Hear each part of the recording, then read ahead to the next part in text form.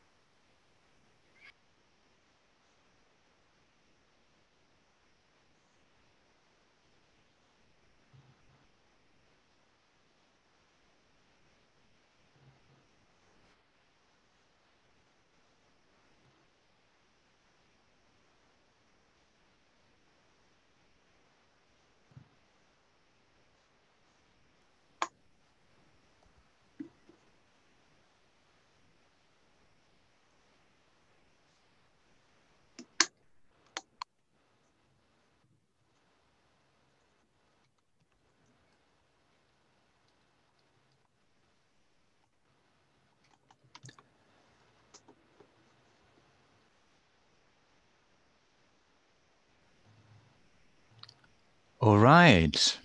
Hello and welcome to the Wacom Comic Week on this lovely Monday morning or afternoon or evening, depending on where you're joining us. Thank you for dialing in on this first day of our online comics and creativity event brought to you by Wacom and Clip Studio Paint. We have a great session waiting for you, and today with the exceptionally talented artist, Asu Rocks, also known as Olga. Before we jump into the presentation, let me share some basic housekeeping rules, which will make this session more enjoyable for all of us. And it's probably going to warm up my voice a little bit. So here we go. This session is going to be lasting roughly 1 hour, and we will have time for answering your questions towards the end. Please use the Q&A for the questions. So no chat, no hand raising, because the chat tends to be a little bit messy when it comes to follow up on questions. So keep the chat for the fun and maybe for technical questions, and the Q&A for questions actually directed to Olga. We do try our best to answer all the questions, but sometimes there are just too many and we cannot answer them all. But do keep an eye on your inbox after the session, because we will be sharing a recap of this presentation in a few days' time. That is it. You might want to play around with the viewing options of Zoom in the top right corner to see the screen share and the video stream from Olga. Who are we? So some of you might know Wacom already, and for those who don't, we've been around for roughly 40 years. And we are a pioneer of digital pen input technology. So every time you're sitting in front of a computer and you realize that a mouse and a keyboard is possibly not cutting it, then you want to switch to a pen-enabled device from us. And with us today is Clip Studio Paint. I'm not sure if Joanna is in the call. She might be in a different session. So Clip Studio Paint is a versatile graphics software best suited for drawing and painting to create a wide range of content. With a wealth of unique features, it helps to create anything from illustrations over comics to concept art and animation. No matter if professional or hobbyist, Clip Studio Paint's natural drawing feel along with the comic features is loved by artists from around the world, and you'll see it in action today. The last slide before we dive into the session is blatant advertising from our end. Do have a look at the special offers that we have for you ready on our e-store, ranging from a 5% off for the Wacom Mobile Studio Pro Pen computer to up to 20% on our Wacom Intuos Pro Pen tablet range of products. So if you're considering getting yourself some new gear and getting ready for the next lockdown, go check out our e-store and shop around for offers. Without much further ado, let's hand over to Olga to start the session. Hello. Thanks for joining us, Olga. Hello. Hi. I'm very glad to be here. Thanks for having me. Looking forward to this day with you today. So hit it. Me too. I'm so nervous, guys. So No worries. there are so many people in this chat. I didn't expect that. So thank you for joining me. And I hope you will learn something today, or at least you will have fun, or both. That would be awesome. So I guess I will start off by telling you something about me. Let's do that. So basically, I am an artist. I am currently a freelancer after working for many years in the games industry, and I decided to leave it and to be my own boss, which I am now. And I live in Hamburg, Germany, but I was born in the Ukraine. So I saw somebody from Ukraine in the chat. So hello. I haven't been in the Ukraine for many, many years, but I still feel a homely love for it because I spent a lot of my childhood there. Yeah, and let me share my screen with you. How do I do it again? Here.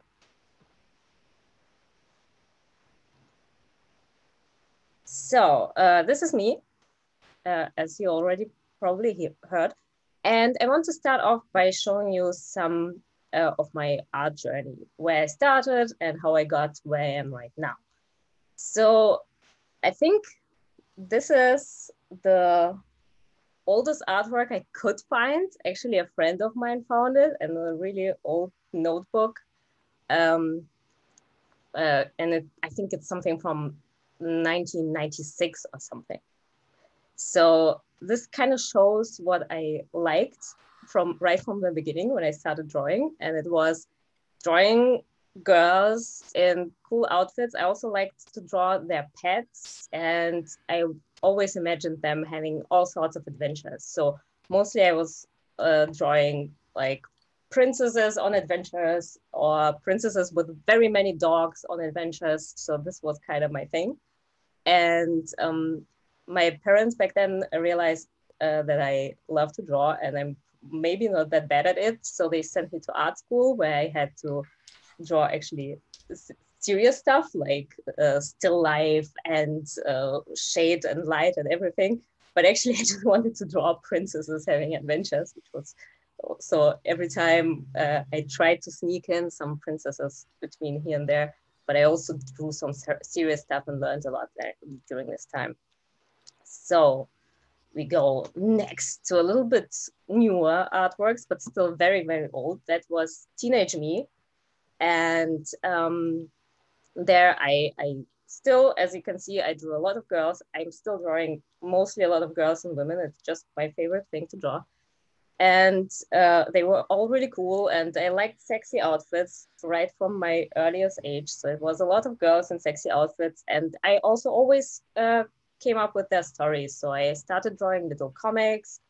And by the way, the one crappy digitally colored image you see here on the top right, it was, I think, my first digital artwork done in some antique software I don't even remember the name of. And it was done on a very early Wacom tablet. It was this big, like a postcard. And I think it was called Graphire. Did you have a Graphire? Yes, we had. Yeah, so it was my first tablet, and I think I used it for at least six or 8 years. So it was very durable, actually. So yeah, this is my first digital artwork, what you see here. And during this time, I also discovered manga and anime, and I loved it. I was very into it, and I started drawing my own mangas with a friend. So we wrote the stories together, and I did most of the drawing, and she assisted me like by scanning and doing a lot of the editing of the images and so on. So, and well, one day we decided to just apply at a publishing house because at that time German produced mangas were becoming a thing, and we decided if other people can do that, we can do that too. So we sent in stuff to the publishing house, and they actually liked it, and they told us, okay, we will publish it. And first it was a little short story that was published in a big manga anthology, and then we drew actually 4 manga books, which I can show you here.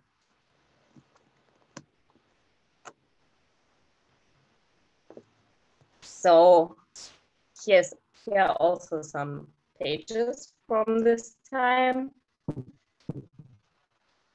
When I look back at it, I was around 15, 16, 17 at the time. It was several years I was doing that. And I can't say from my perspective right now that the stories were very professionally well written. Probably not, more the opposite of that. But we had a lot of fun, and actually people enjoyed it. And I think it was funny to read, even when it was kind of wonky. And what I learned from it is actually it was a great experience. So I learned a lot because, as you can see, those things are really fake. So one book like this has like 180 pages. So I had to draw about 800 pages of manga at this time, and I just learned a lot. So actually, if you are worried that you are not good at art yet, just draw a lot, because you get so much better by just putting the time in. So this time, and that I was drawing so much for so long, is probably what put me on the path of my professional career afterwards, because I just practiced so much without even like noticing that I'm practicing. It felt like I'm just doing what I want to do. I want to tell stories, and I was drawing all those pictures. And by that, I was becoming better every year during drawing that. So then this manga part of my life ended kind of, because the problem was that it was paid very badly. So I could do it while I was going to school and living with my parents, but I couldn't live off that afterwards, when I wanted to leave my parents and live my own life. And my parents also didn't really want me to like continue living at home forever. They wanted me to be a successful own person at some point. So they suggested to me that I actually go to some sort of art school and learn something. And this was the time when I actually moved to Hamburg, where I live now. So it was, I guess, about 15 years ago. And I haven't left since, because I really love the city. And the time at the university, it was a design university, not actually like an illustration or comic or like only art school, but also design. There was a lot of layouting and advertising, and also we did some flash games and so on. So I learned a lot, and I did a lot of experimentation in that time. And I also found out a lot what I don't want to be doing through university. For example, I realized that I probably will not become a photographer, and probably will also not lay out magazines in the future, because it was just not my thing. And I think that's the great thing about education, is that you have the chance to try out things and also realize what you don't like and don't want to do in the future. After art school, I actually tried to freelance for the first time without any experience or idea how to do that. And I failed miserably. I was trying to do flash games with my ex-boyfriend of the time.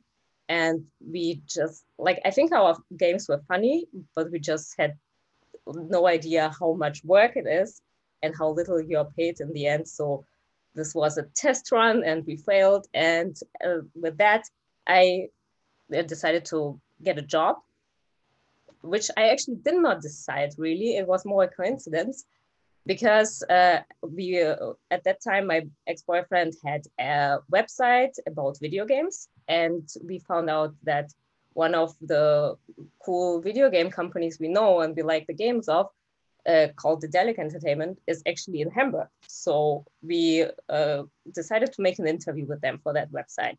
And I came along, and during that interview, where we got to know the company and the people there, I mentioned, yeah, actually, I'm also an artist. Can I kind of work for you? And I showed them my work, and I ended up working there for, I think, 1 or 2 years. And what I did there, you see now on the screen, it was a lot of 2D animation.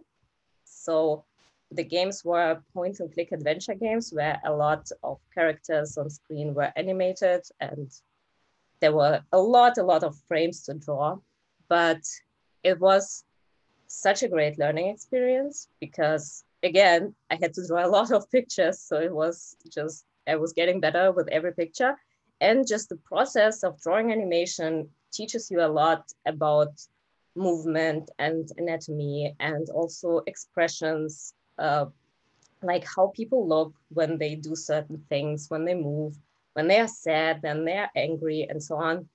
And also, I met a lot of people during working there who were also artists, and we had kind of similar interests, and we like games and we like doing art. And I also finally had people who I could learn from and get inspired by.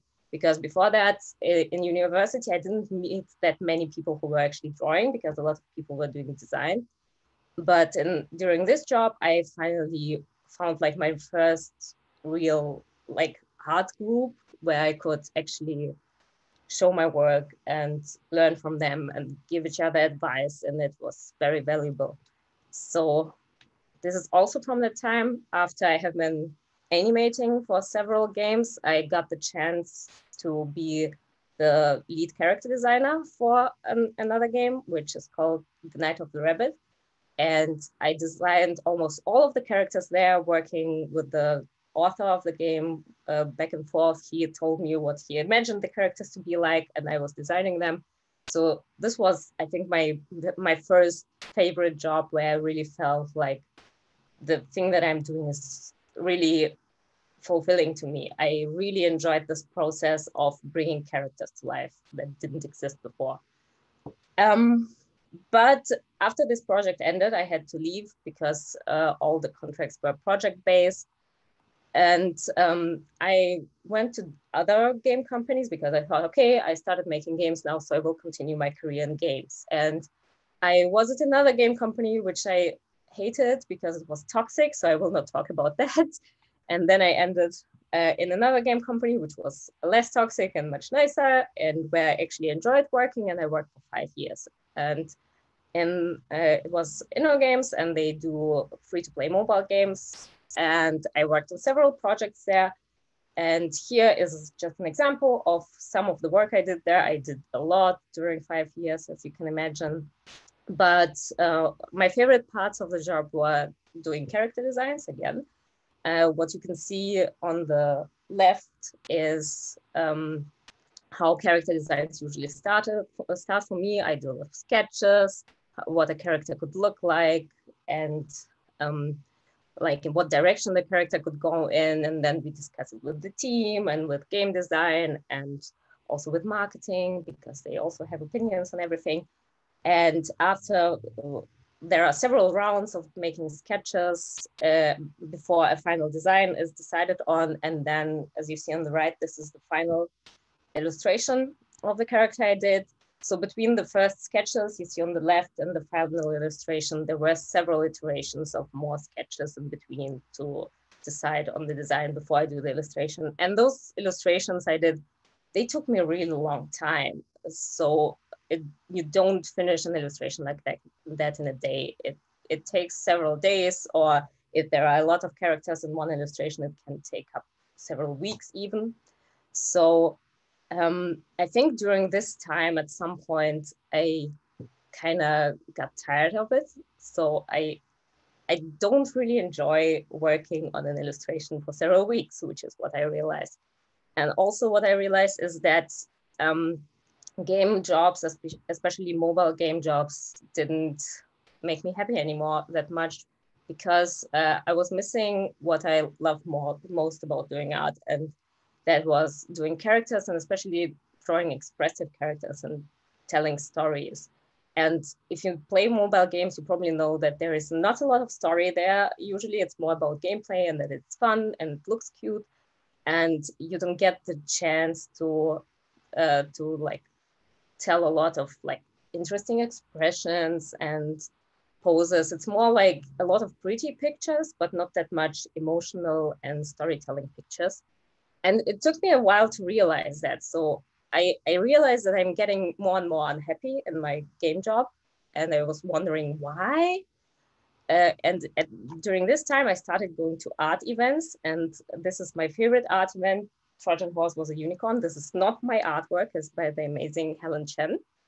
And it's a yearly art event that is first happened in Portugal and now in Malta, and now it's postponed because of COVID. So sad. So it was, I think, the most important experience of my life to go to events like this, because there I got the chance to meet some of my biggest art heroes and people from really different industries where you can work as an artist, because I was not aware of a lot of jobs that exist for artists. So I ended up in games because we had games companies here in Hamburg, but I never actually like thought where else I could work as an artist. And while going to art events and meeting people and hearing them talk about their work and also showing them my work, I realized that probably what I'm more interested in is actually not games, but animation, because it's more storytelling related and it's more focused on characters and interaction and emotion. So and this is how it was a process over several years where I decided, okay, I want to leave games and I want to work in animation. And I needed to make the step at some point that I actually leave the company. But before that, I actually started practicing for what I wanted to do for animation. I was researching several jobs. I was talking to people, showing them my work and taking advice. And I also took some online classes, and I started doing some small jobs on the side. So I think in the most stressful time of this time period, I was doing my full-time job in the games company, and then I was coming home and also doing a second job, basically practicing storyboards for animation. And I was very tired, but also I wanted to do this because I needed kind of a stepping stone to change industries. And now I'm a freelancer since a year.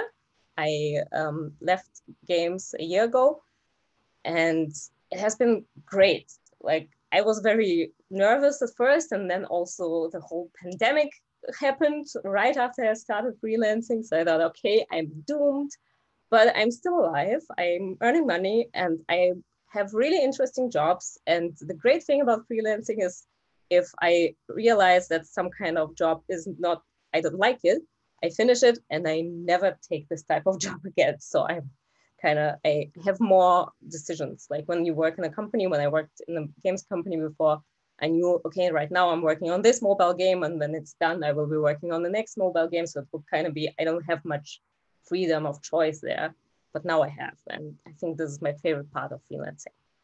So now I will show you some of my more recent art. This is me witching on my Wacom tablet. Some more contemporary stuff. I also really love working in traditional art. So I don't only draw digitally, I like to change things up a bit. So I work also a lot on paper, and you see actually behind me is my traditional art drawing table, where most of the ink and watercolor work happens. This is one of my viral hits online, so I have to show it to you. It didn't appear yet. Yes, this one. I hope it's safe for work. So it kind of blew up on Twitter, so I wanted to include it here. And I like to put in silly jokes in my work, or also draw comics and tell little stories. So this next one here, this was also quite popular on social media.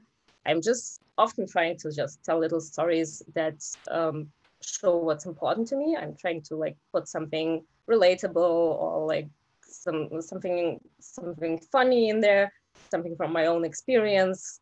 Like, for example, I want people to feel less alone with their weird things and problems. And also when they feel sad, they realize, okay, there are people who are feeling the same. Or even when you have some really weird quirks about you, where you think, I must be the only one who is doing this weird thing. But then you read a funny comic where somebody has like the same weird trait about themselves, and you feel less alone. And this is, I think, my favorite part about like my private art and what I try to do in the art I do for myself and that I share online. I also still really enjoy just drawing characters with different emotions and showing how they feel and how they go about their day and what they are doing. So this is basically what I like doing most.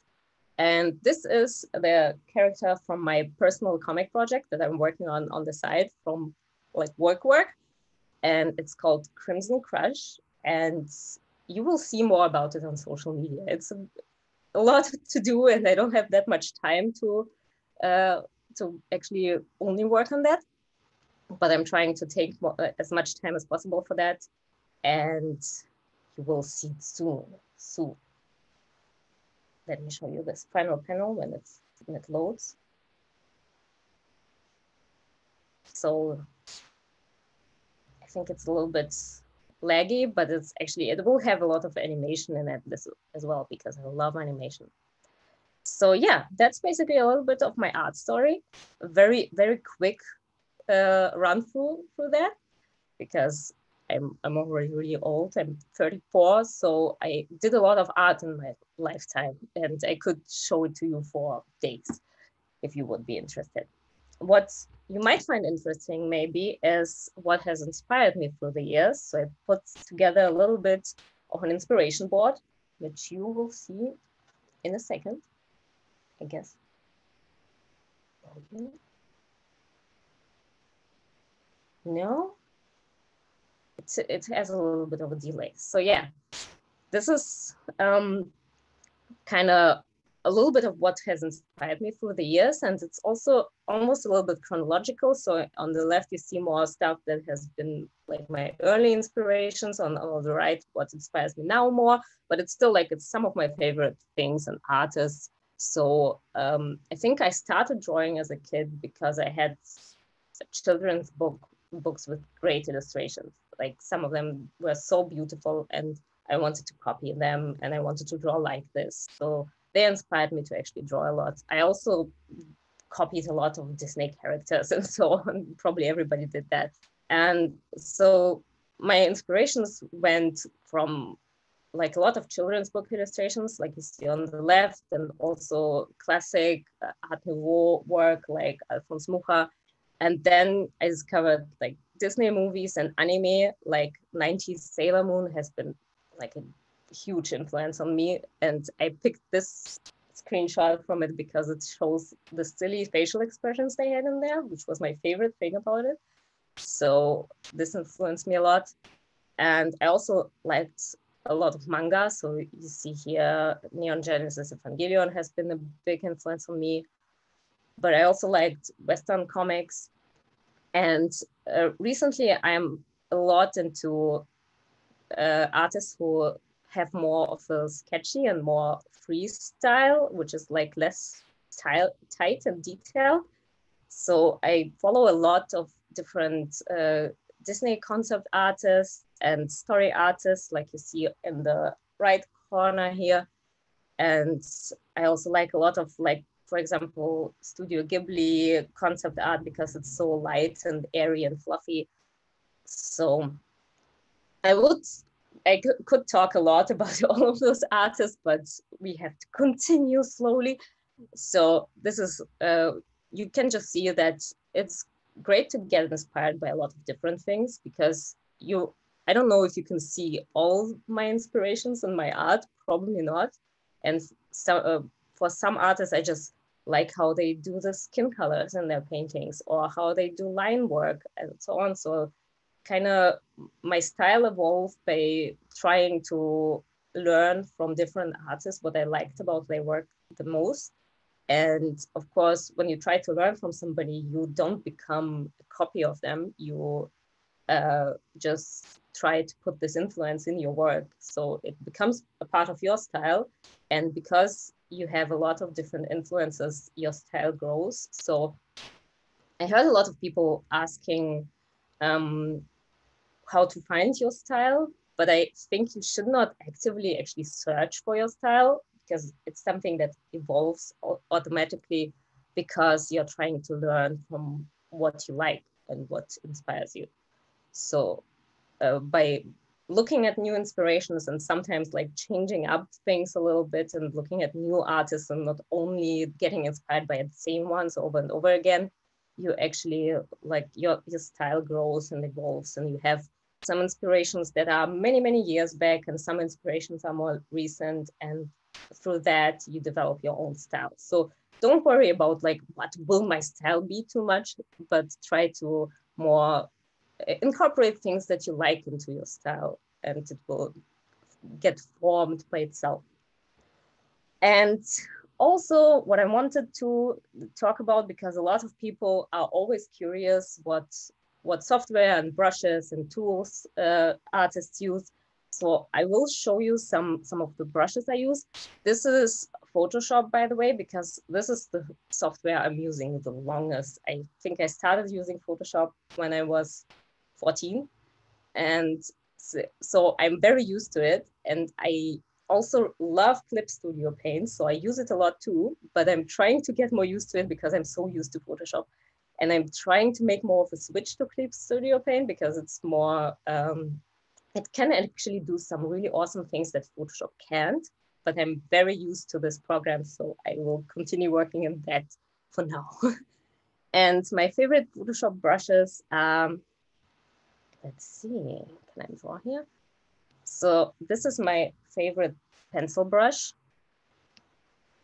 and it's by Kyle Webster, and Kyle Webster brushes are free with Photoshop. So if you have a Photoshop subscription, you just have to go in the brush panel to get more brushes over here, and you will end up on the Adobe website where you have a gazillion of more brushes to download. So you can experiment with all of them and try them out and find out which your favorites are, because I do believe that there are some magic brushes that make your art better. I'm not one of those artists who says, no, brush is unimportant and you shouldn't care about that. You should care about that. I think a good brush changes a lot, but it's not the same for everyone. So I love this pencil brush a lot because it can be very wide when you tilt your pen a bit, but it can also be very precise when you hold it straight. So it gives me a lot of variation for sketching, but maybe somebody else who works differently would not like the same type of brush. So I also really like ink brushes that have a lot of line variations. And this one is from the Shion Kim brush set. So actually my favorite brushes here, they have written on them what sets they come from when I know it. From like this brush that I am using for many, many years, and I just don't know where I have it from, but I have offered it as a download several times. I don't know where it comes from originally. And the device I'm working on right now, this is the Wacom Cintiq, I think Pro 24-inch or something. And it's actually not mine. It's my boyfriend's, because due to Corona, he is working at home right now, and he got his Wacoms shipped to our home from work, and now I'm using it. Because my Cintiq is really, really old. I had a Wacom Cintiq, and it's the model that came out, I think the first Cintiq ever, and it came out like 15 years ago, and it still works, but it's kind of clunky, and it doesn't have touch. So the newer Cintiqs are a little bit cooler in that regard. So I'm a bit happy that we have this thing at home right now. And also what I love for working is my Wacom Mobile Studio Pro. This is the smaller one, the 13-inch, I guess. And I love it because I'm using it to work on the couch or in bed or everywhere, especially since I work from home all the time. I don't want to sit at my desk all the time. Sometimes I like to just lounge on the couch or something like that. And it's great to have a portable computer tablet to be able to work on that.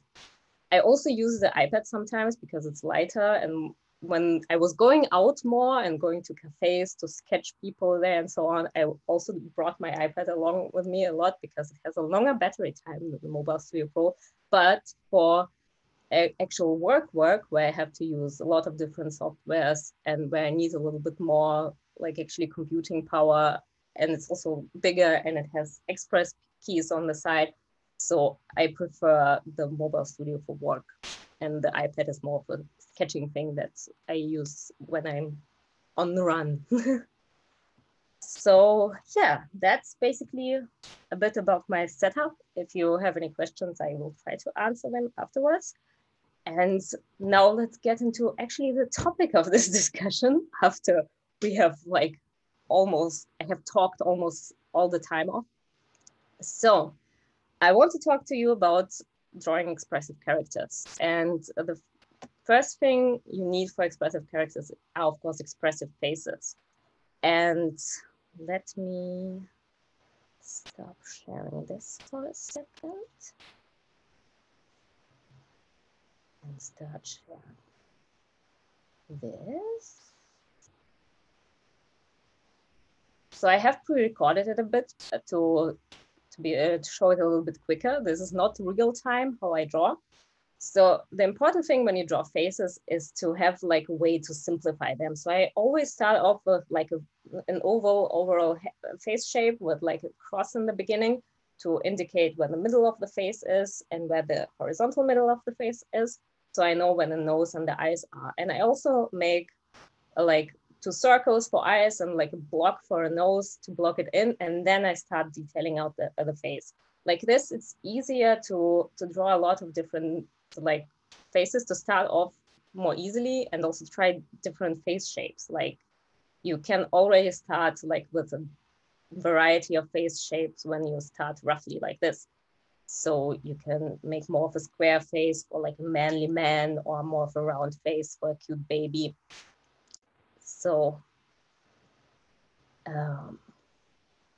this is how I think it is easier to actually simplify faces and to make them more quick to draw. Because especially when you want to draw storyboards or comics, is you need to draw a lot and you need to plan out things first before you start detailing them out. And for that, it's good to find some shorthands how to simplify faces. Let me show you another video.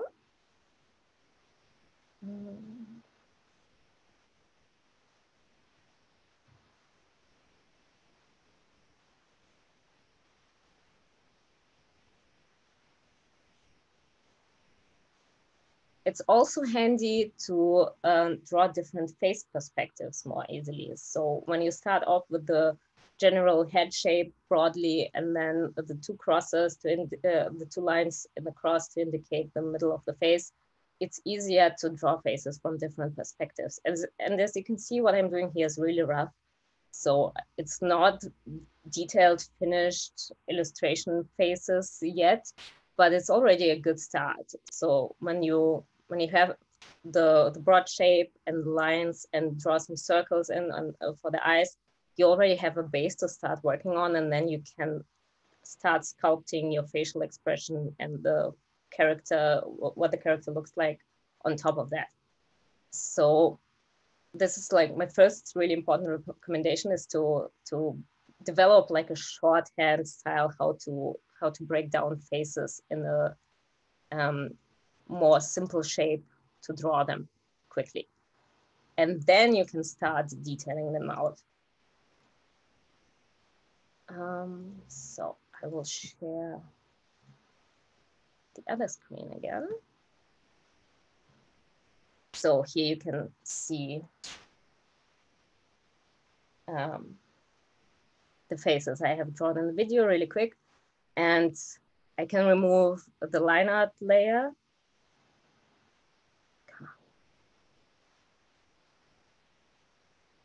Or I cannot. Everything is really slow right now.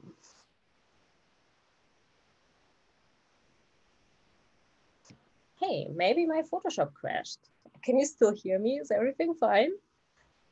We can hear you, no problem. Ah, okay, it's back. It's back. It's alive. So, Yeah.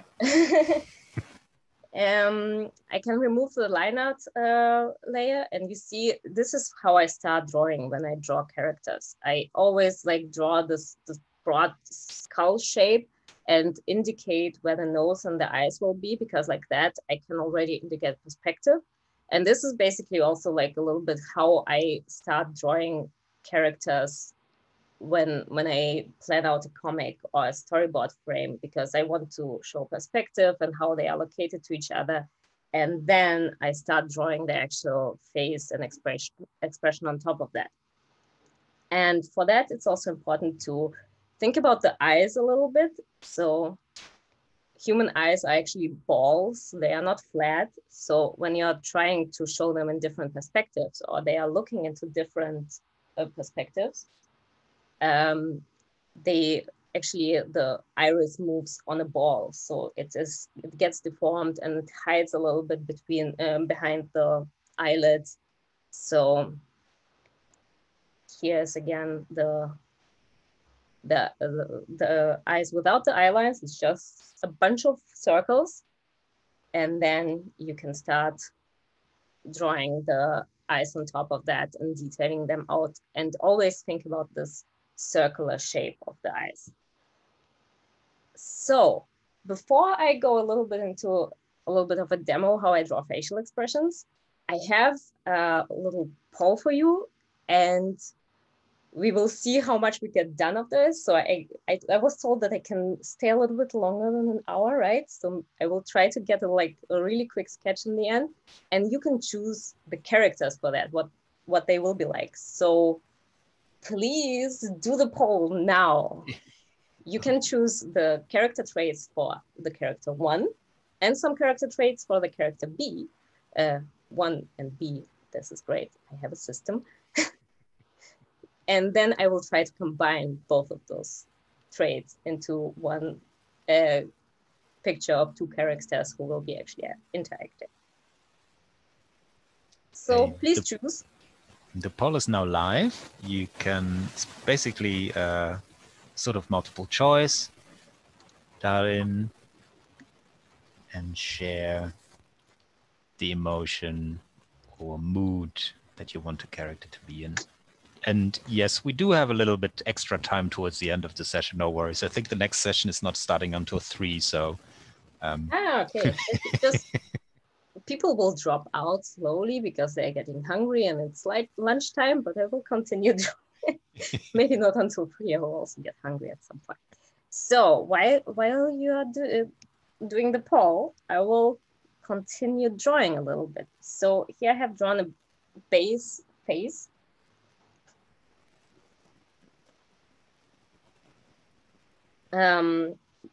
Which is like in a little bit of a basic mood with a simple smile, not a lot of extreme emotion going on there. And I have also made like a copy of this face without the facial expressions. Okay, I can draw in facial expressions a little bit more quickly. So one thing to practice facial expressions, and the best way to do it, actually, what I found for me, is to actually do those facial expressions yourself. So you have a face, most probably, and you can, like, you don't need to search for reference images on the internet for many hours to find the perfect expression for you. You can actually try it out and figure out how it works. So, and also by doing so, you will feel what kind of muscles in your face are engaged when you do some expression. Like if you look like really evil, you feel, oh, my brows feel really tense. So probably this is an important part of this expression. So for example, if I want to draw an angry face now, I realize, okay, the brows will be really pulled down onto the eyes, and maybe some folds between them, some creases, which you also see when you try the expression in front of the mirror.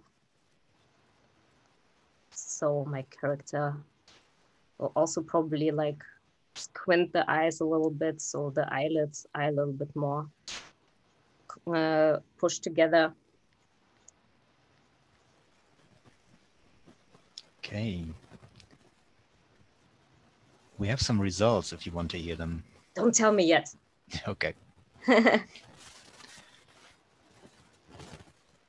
And then you're thinking what the mouth should be of this character, and then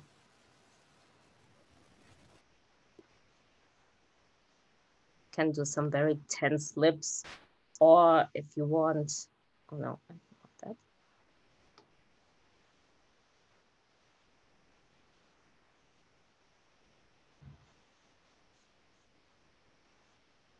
Can open the mouth and make the character talk, and like this, you can intensify the expression when you feel like it needs more. You realize, okay, she's not really angry enough. Let's push the eyebrows down even more.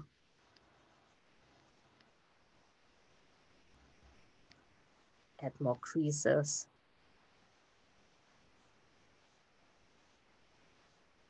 Even more of a squint here. And you realize that she is already getting even more angry. So let's no.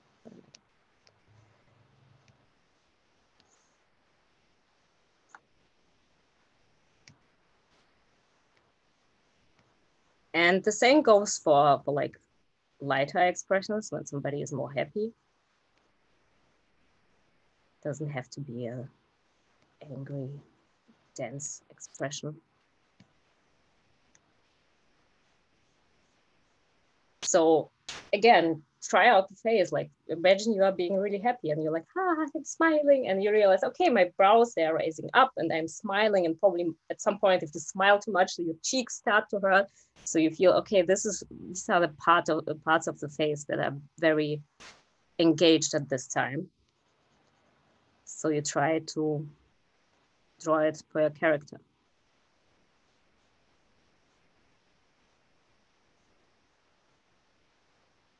So the eyes are more wide open, but also because the cheeks are pushing up on them, the lower eyelids are kind of pushed up a bit from the cheek motion.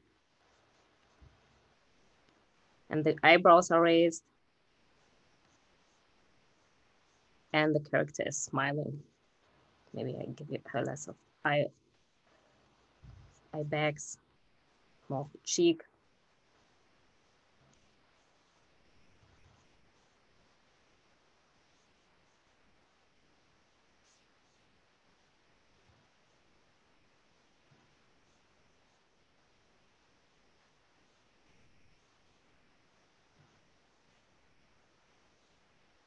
And also, if you're opening the mouth of somebody, of course, their chin has to go down a little bit. And if somebody smiles, you can make the cheeks a little bit wider to accommodate for that.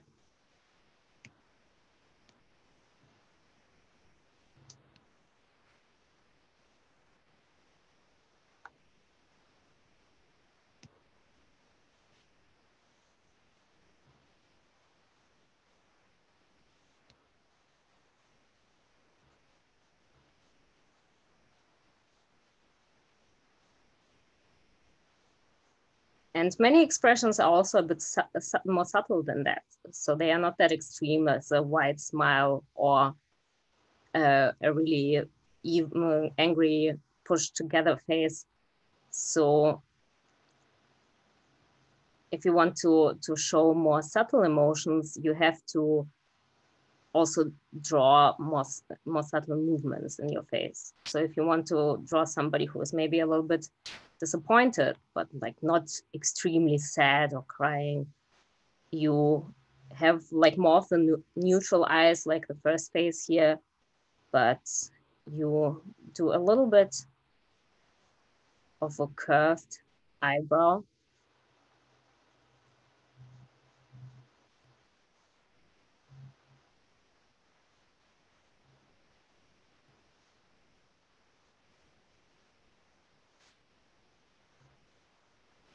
And already you have sad or disappointed facial expression, which is like, it's not that extreme as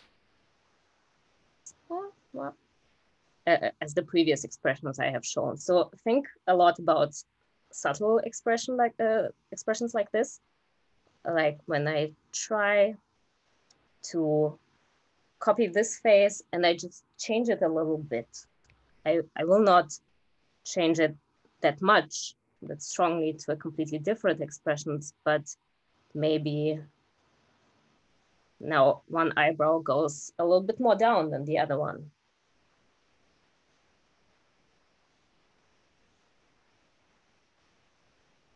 And by going down, it also maybe pushes the lid down a little bit. And you see that by just like this little subtle change, you already have a different expression. It's more, she's like a little bit skeptical and like, well, what's going on here? What's happening? So it's a like really tiny changes can make a huge difference. That's why it's good to first start sketching lightly, so you can still do changes while you're drawing. So start sketching as roughly as possible, as long as you understand what's going on there, and don't be too precious about what you have drawn, because if you detail your face out too much and you realize, but the expression is kind of not showing what I really wanted to show. It's not the emotion I'm trying to convey. You need to change things, and you need to erase things that you might think, this isn't the most beautiful eye I have ever drawn. I don't want to erase that. And that's why you should start roughly, and you can make the really pretty drawing on top of that in the end, when you are happy with what you have drawn and the emotion is conveyed properly. Let's try another one.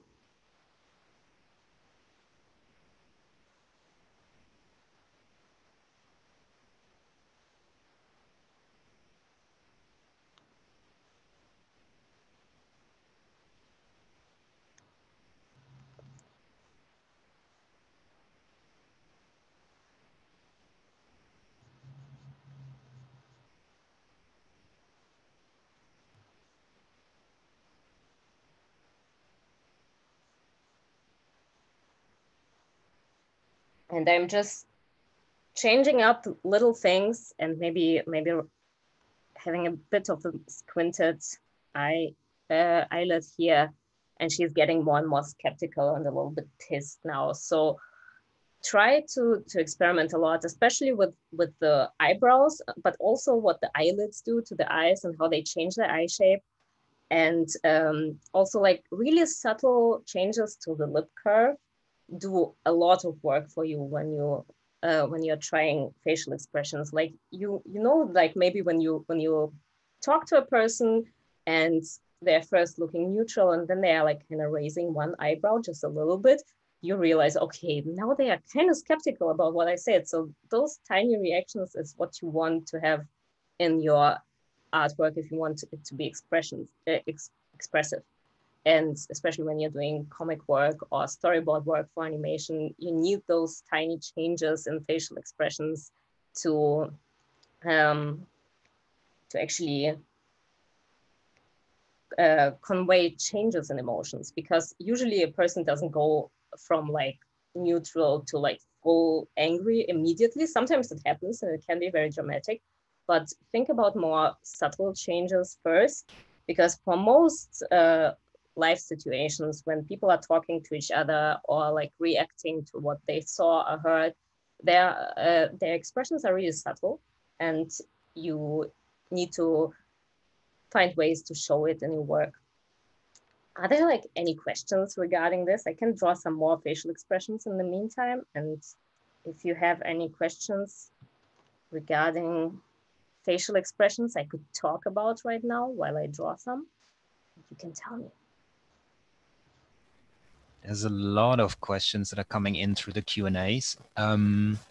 Okay. Yes, trying to stay on top of them.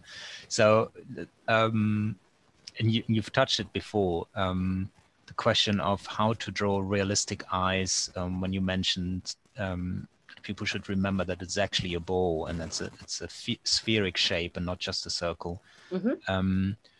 But yeah, it's a lot going into the direction like, okay, how do I make it look natural? So yeah, there's a lot of practice. Why is my Photoshop sometimes like just stuck? So I wanted to show the previous slide again. When it is there, I will show it. But it's a lot of practice. It's a lot of trying out different stylizations as well. But to me, it really helps to start off with the basic skull and put it in real eyeballs, and then I draw the eyelids on top of the eyeballs. Like I imagine this is a ball and there is skin over it. So you have to, no, it works. So you see that here, for example, the eyelid is a curve and not a straight line. Or for example, here also it curves around the ball. And complicated are those facial expressions where the face is like looking up or down, because then you don't see that both eyes clearly, and they start to get covered by the nose, like you see in the bottom expressions here. So that also helps to actually draw in both eyeballs, so you know where they are kind of in the skull, and then you see what part is covered up by the nose. And if you're like, I usually don't draw like fully realistic. I think it's another level of complexity, and I don't really enjoy drawing realistically. So my characters are a little bit more stylized, and I think it's a little bit easier to convey emotions when you have a more stylized character, because there is less going on in the face than with a fully realistic character. So this is why I prefer more stylized style. But once you have like the base of the face and you have like your blocks for the eyes and the nose, you can also try to render them more realistically afterwards. You have to maybe change proportions a bit, so the eyeballs will be a bit smaller in the face, not like in my like more of my style here, where the eyes are pretty big. And there you can also, with the same rules, you can also go into a more realistic direction when you draw on top of your base. Right. I hope it helps. Related to that question is how important is the understanding of anatomy? Anatomy is really important, and I would love to explain like how I break down anatomy, and I think I will show you a little bit of that when we do the two characters that you chose. But I don't have time to like do a full breakdown of human anatomy now. But what helped me a lot is a lot of life drawing, like life drawing with real models. Now, due to COVID, you shouldn't go to live drawing sessions, but there are a lot online on YouTube, and there are websites that show you photos of models in different poses. And then you try to find ways to simplify the human body and not start detailing it out immediately. And I will show it to you in a bit when we are going to the character part. All right. Any more questions regarding faces? Otherwise, we can just continue going to the... No, I think that's it for the second. We've got like 69 open questions in the Q&A. So. You can just pick them out in between. Yeah. So I will draw one last face.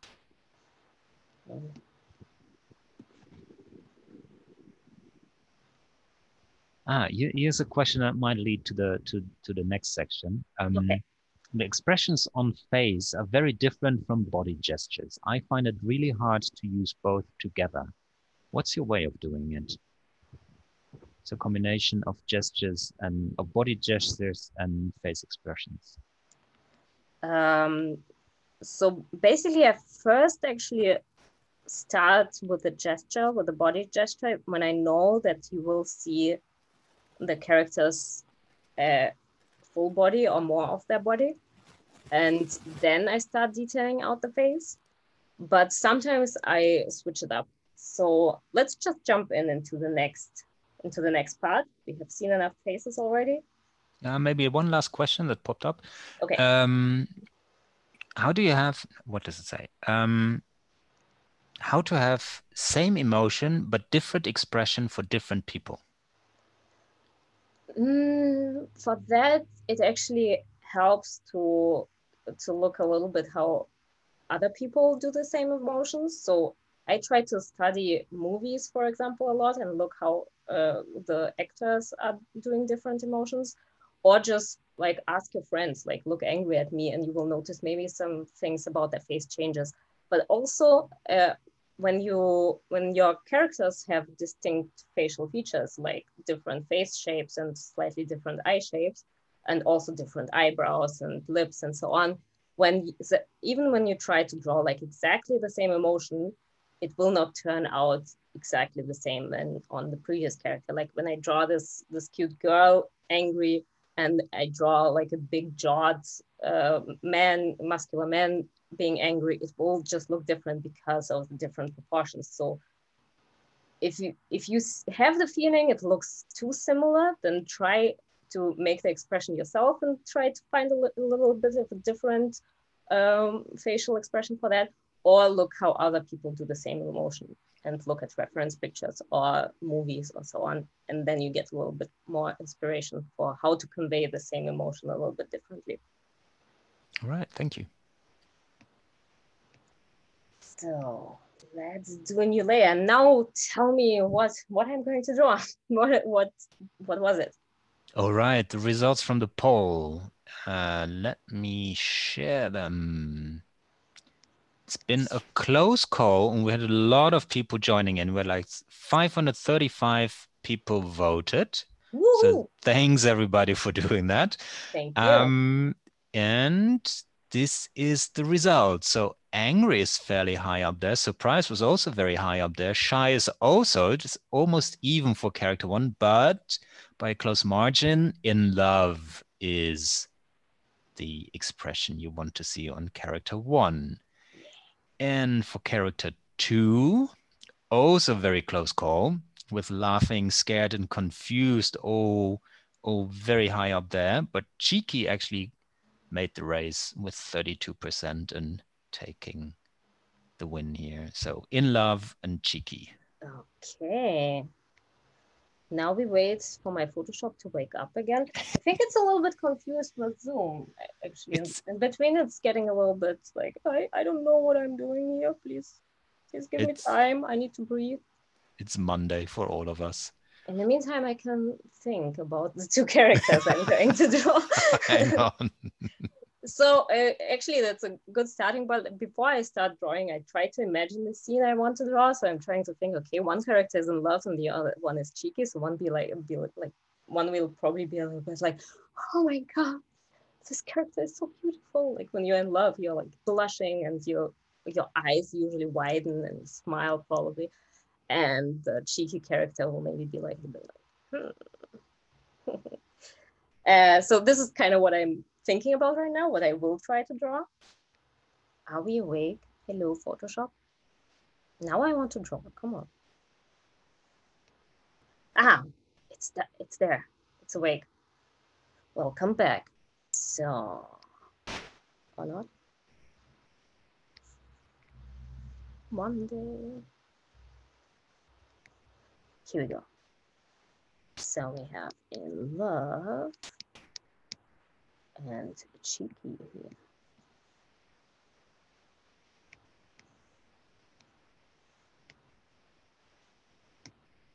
Now I will pick my pencil brush and I will start roughly to plan out where my characters will be. So I usually start with the heads to just know how they locate to each other. So maybe they will be a little bit apart from each other, not hugging already.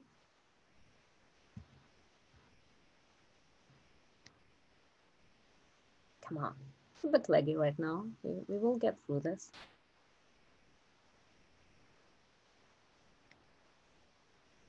Have patience with the computer. So much has to do.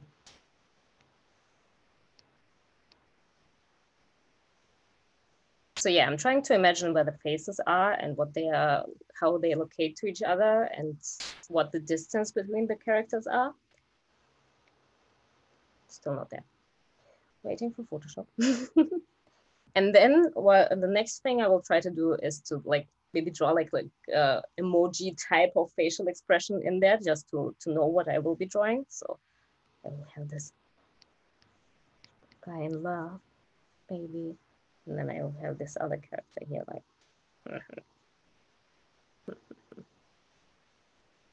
a little bit cheeky. So and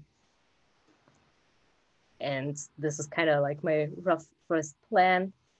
And Photoshop is slow again. It's a lot of anticipation going on here. What will be the next thing she draws when Photoshop is back again?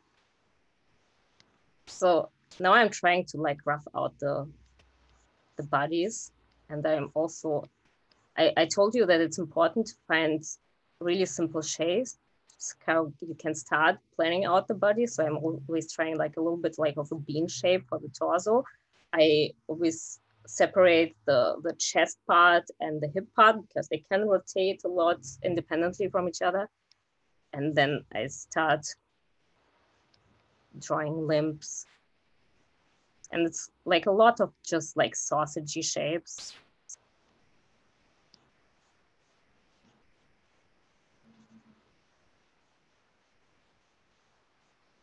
And I'm trying to imagine what the arms would be like. And I thought something like this, like, oh, she's so beautiful. Or he, I don't know yet who I'm drawing. I think I can't lift the pencil from the tablet. Then it has to think again.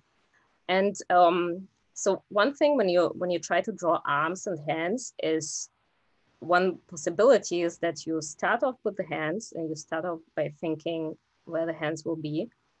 And then you try to connect the arm to it, or you start straight away with the arm and then draw the hands on top. So maybe let's do the second character, and it's the cheeky one, and it's a confident person walking by, maybe.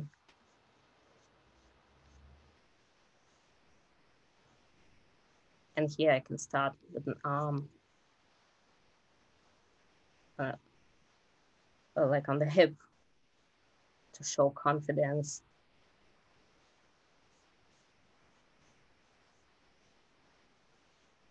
And she's like, goodbye, boy, I don't care about you.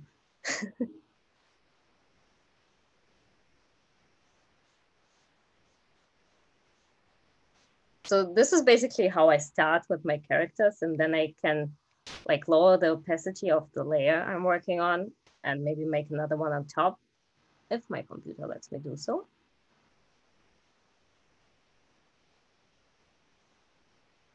Yeah, very patient. And then I can start actually detailing it out a little bit more and define the anatomy more of the characters I'm drawing. In a minute. In between, you can ask questions because there are some delays here.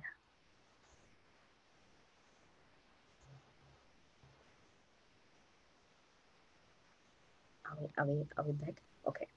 So move them a little bit more to the middle. I lower the opacity and I draw another layer on top. And like this, I can start detailing my characters out a little bit more.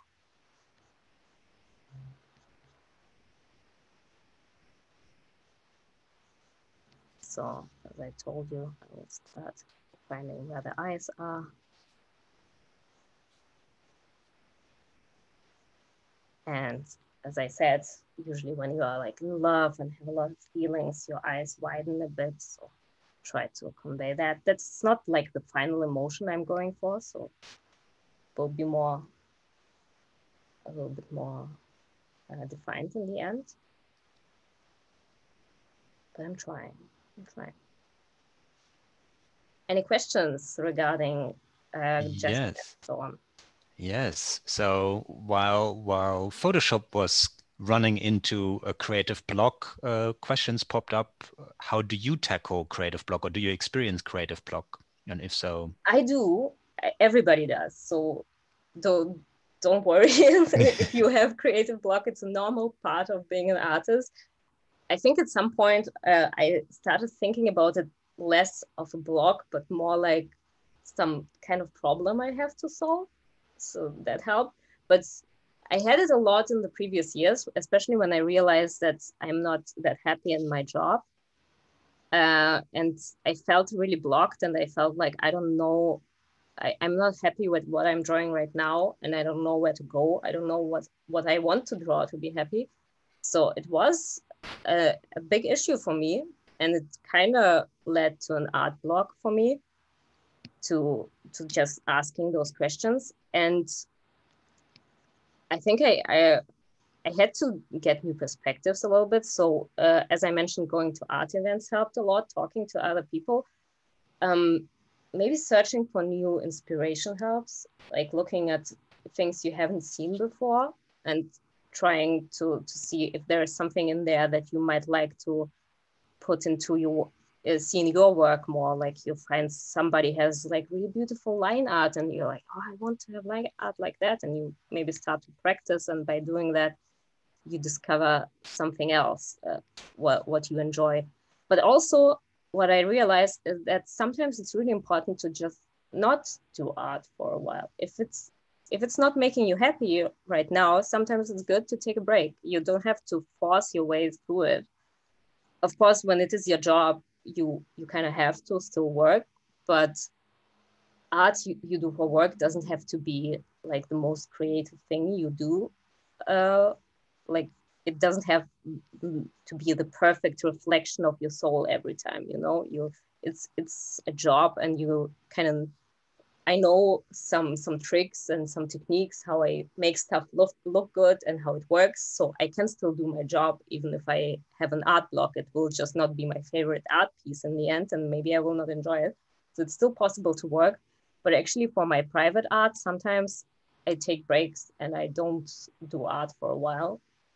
And then I realize that at some point I start missing it, and then I enjoy it again when I'm doing it. So, right. So that my kind of advice to deal with art blocks is like try different approaches, try to look for different inspiration and try out different things. Maybe try out a different medium, like a new software or just a different brush, or try traditional art for a moment and not digital, and see where it takes you. Maybe you enjoy something about it that you can bring into your main work as well. And but also sometimes just don't do art and don't think about art. Just enjoy a video game, watch a good movie, go out, play with friends, go on a trip. Maybe not right now, we have COVID, so go on a mental trip, maybe into a video game or a good movie or something. And maybe something inspires you, just something you see and that you love, and where you think, now I want to draw something. So for me, it helps sometimes to just start missing art again, because maybe you have done too much and you're just not enjoying it right now. But because for me, I love doing art, so at some point I always return to it, even if I'm not happy for a while. If I don't do art for a long time, I start realizing that, oh my God, I miss it so much. I just want to move a brush on a piece of paper and it will make me happy. Right. Meanwhile, as you can see, I'm trying to define the characters more, and I'm trying also to suggest some clothing and show that they are not naked, although they could be, and just throwing in some folds and adding some volume for pants and so on.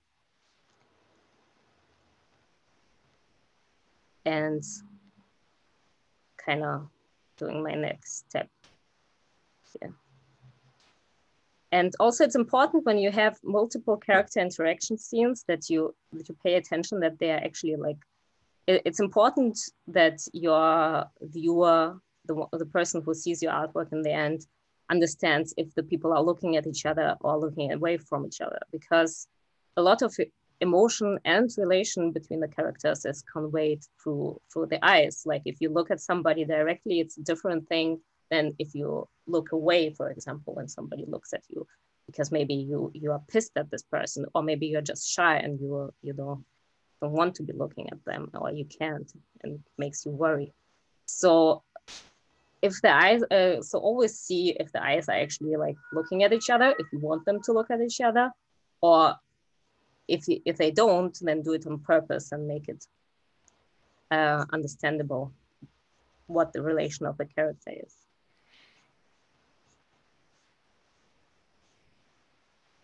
Please continue behaving, Photoshop. It's very nice right now that I can actually draw. Talking about relations, you mentioned the art event like THU Trojan Horse was a unicorn early on. Do you have artists in your direct surroundings, or colleagues, or a community, a local community that you use to bounce ideas and to connect with?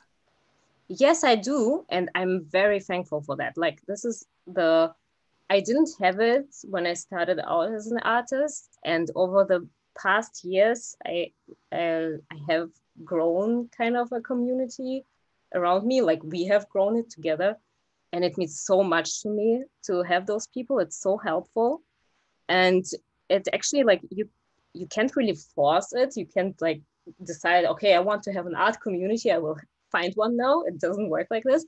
But because I have worked at several companies where a lot of artists were employed, I met many people there, and some of them became my friends.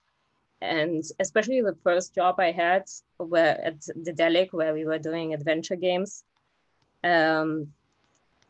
because everybody was very young and they're very passionate about their work. Many people became friends during this time. I think there also were some couples and so on. And also during art events like THU, I also met people again, and you start connecting with people. Like, you can't force becoming friends with somebody. It doesn't happen on like when you say, I want to be friends with that person, and it happens. But when you see each other more often and you realize that you have mutual topics that interest you, which is, for example, art, but also what kind of art you like and what kind of like just art you like to look at. And you realize that some people are just closer to you, and suddenly you are talking more often, and then at some point they grow into your little art tribe. And I'm very thankful that we have that in Hamburg here now, and we have collected people, basically collected. It sounds really evil, like we caught them and put them in a basement together. Now we have them, but everybody kind of, friends brought their friends, and we met some other people along the way. And we also had like some local art events here in Hamburg where we met other people. I also met a lot of great artists over Instagram and Twitter, and then some of them I met in person later. We are waiting for Photoshop again, by the way. And like this, your little art community starts growing, and it's so helpful to have that, because you can get honest feedback from people you trust. Like, for example, if you put art online and just ask random people for feedback, you might get stuff that is not useful to you, because the people don't understand where you're coming from and where you want to go. And you also get jerky comments that you don't want, discouraging. So it's a bit of a dangerous game to put art online for critique. I don't like to do that. I prefer to get feedback from people whose opinion I actually value. And to have those people, you actually have to meet them first. So this is what I value most about this community we have. And also, since many of us are freelancers in our friend group, it helps with getting jobs, actually, because somebody, for example, I have a job offer, but I don't have the time to do it right now. I will recommend some of my friends because I know they are good and they could do this job. So maybe they will end up getting this job. And the same way, I have also got recommended by my friends because they know me. And they recommend me. Like, you rather recommend somebody you know because you know how they work and that they work well, than recommending a random person from the internet you have never met, that you think, okay, it might be a good artist, but I don't know them and I don't know if they are actually keeping deadlines and so on. So this is how having art friends is always helpful. So it helps with your career, it helps with your art style and with your art questions. And it also helps when you have, for example, questions how to do taxes and so on. Somebody has already done it and they will give you advice maybe. Thank you. I can imagine that for some people who are new, just coming out of school and taking the first steps in the art community or creative community, it might be daunting to go to events like that or to join groups online and stuff like that. But I guess you will agree that at least my experience with all the events that we get to go to from Wacom, the people are super approachable and super friendly, because most of you guys share this common understanding of what it takes to be a creative and an artist. So there's already a lot that you have in common, that you share, so it makes it much easier to connect. So my recommendation, if I may add this year, is yes, go out, look for like-minded people and reach out and connect, because it's really a wealth of resources and inspiration. Yeah, and I also want to add that, because when I first went to my first Trojan Horse event, it was like the first big art event where I went. I was so nervous and so shy. I was, especially when I met people who were like really way more ahead of me in their career. I thought like, this person is so important. They will probably think I'm wasting my time when I talk, their time when I talk to them. And it was such a great experience to actually talk to people and realize that everybody, like even people who are much older than you and much more experienced in the art industry, they are still like kind of the same people as you. They come from the same background. They are usually, most of us are just nerds who love to draw, and a lot of us have been like not great at social skills when we were young. So it's like a lot of common ground where you can talk about like, yeah, I was also bullied as a kid and I was drawing a lot. And you realize like some of your art hero who you thought is probably like the rock star of art has the same story, and you suddenly connect. And it's so, and it also takes away a lot of your worries and your anxiety around people. So to me, it helped. Before that, I didn't have many art friends, and going to events like THU and losing a little bit of my fear of actually trusting people and connecting to them, because it's very vulnerable to go up to somebody and talk like, I want to talk to you about art and you're great, please talk to me. Like, you are in a vulnerable position, like, because they might think that you're an idiot or a dog, or like your art is not good. So it's very more worrying to do the first step. But when you have done it several times at different events, and every time everybody has been just nice and awesome, you lose a lot of this fear, and it's easier to open up to people. And I think like going to events like this over many years now, I think how many years it is now, 7 or something, I have changed as a person. It's easier for me to make friends now and to actually trust people. So I can recommend it to everyone to actually try to make friends. And it's really hard now that we have the whole corona situation and we can't actually travel freely. So now we have to do the same thing with online communities. But all of those conferences, like events like this online, are awesome because you can meet people in the chat and you can discuss things, and it's not that personal, of course, and it's not the same as looking somebody in the eyes, but it's a first step. And then you can get in touch. You can like look up the person, for example, on Instagram and on Twitter, and start following them and comment on their art and get to know each other more. And you can make friends online. Like it is possible. You just need a little bit more time. Sometimes it's a different thing than actually meeting in person, but it's not that this possibility is gone. It's just you need more patience and a little bit more luck.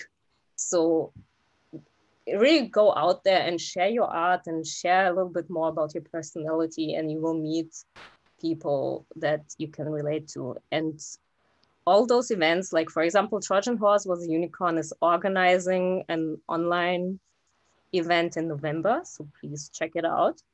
And also other art events are doing online things now, because we all can't travel this year. We are all in the same trouble now, but we still want to have those opportunities and to meet new people. So just look at the events that are available online and try to join as many as possible as are interesting to you. And good luck with finding art friends, because they are precious.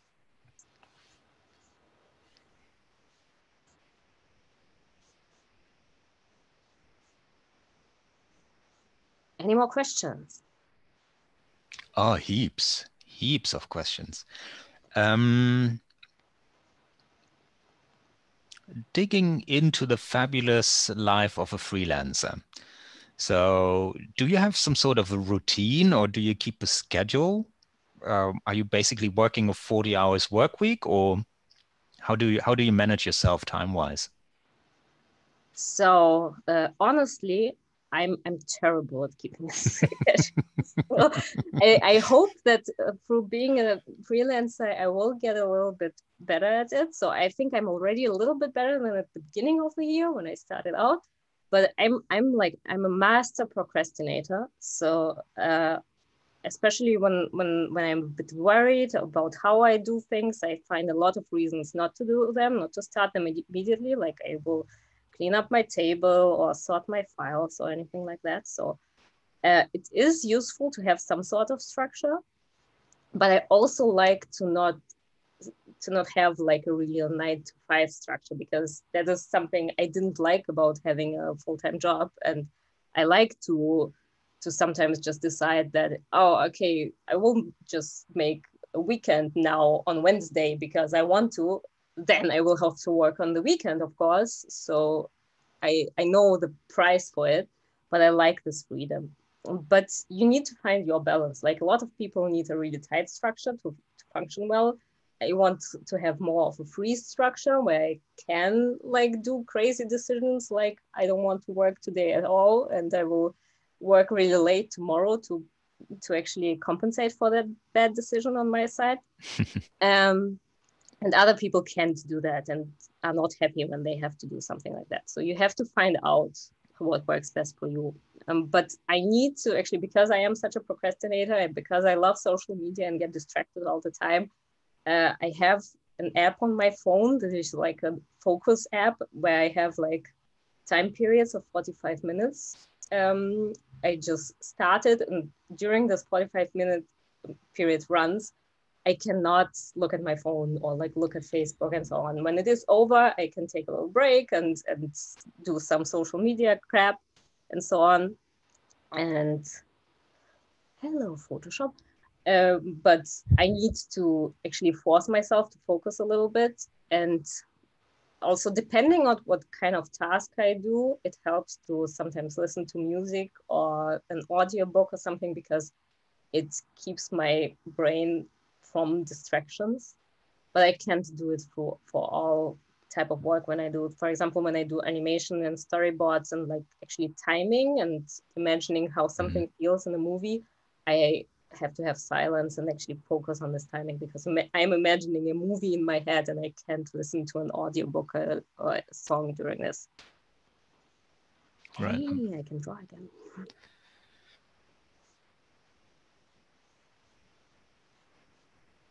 So yeah, you have to experiment a little bit with how much structure makes you happy and how much you need to actually get stuff done. Because if you are too free and like putting everything off to the next day, it will really you will really regret it at some point.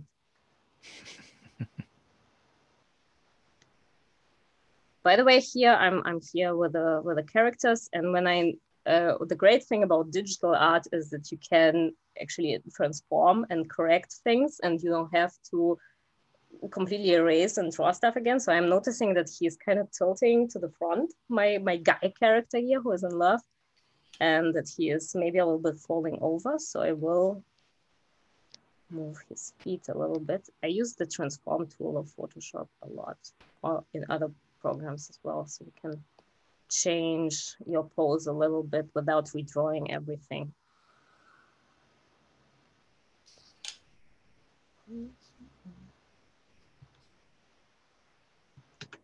So as you can see before, He was falling over a little bit, and now it helps to have him a little bit more standing on his feet. And now Photoshop is stuck again. So it's time for another question. No problem. Plenty of questions around.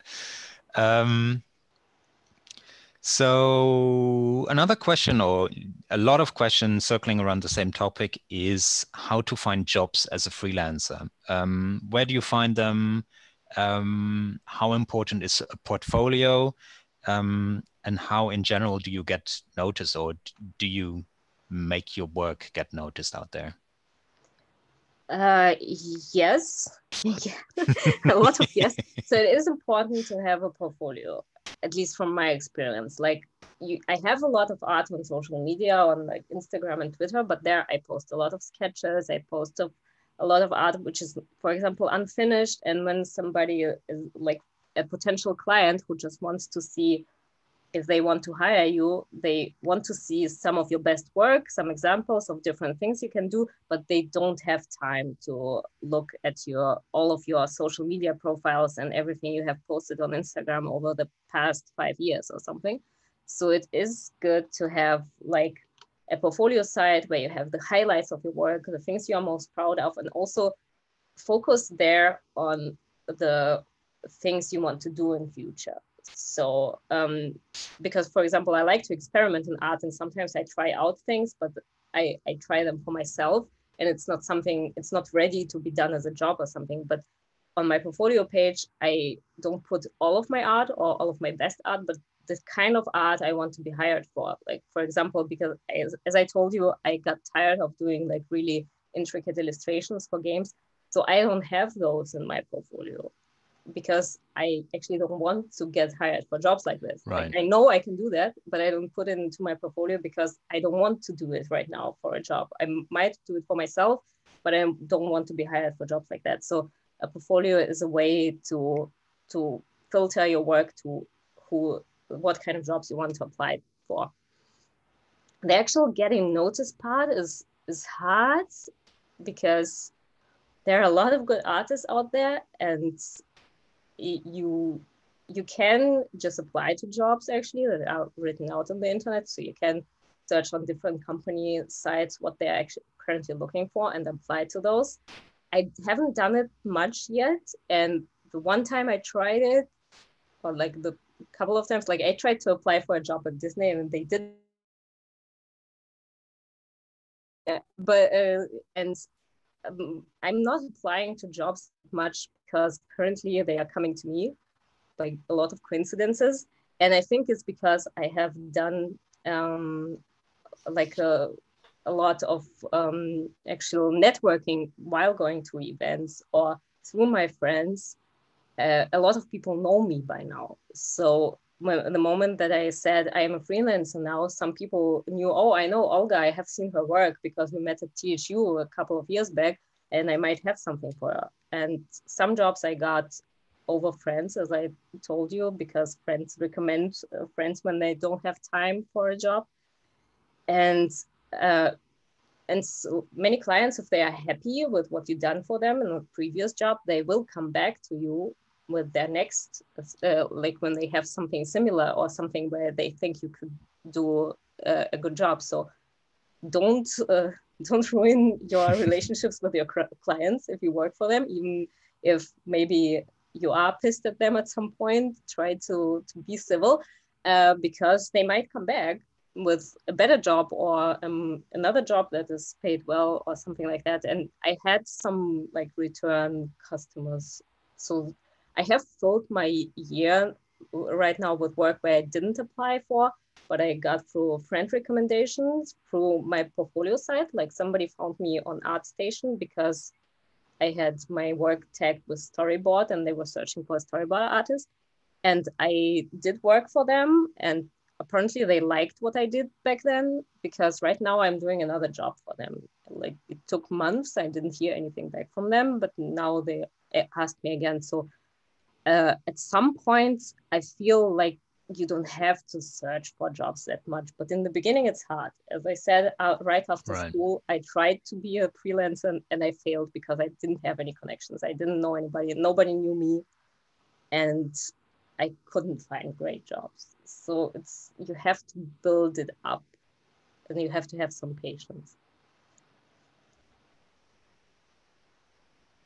I hope it answers your question. I think so. I found it very helpful. That's good. Going to the cheeky girl here.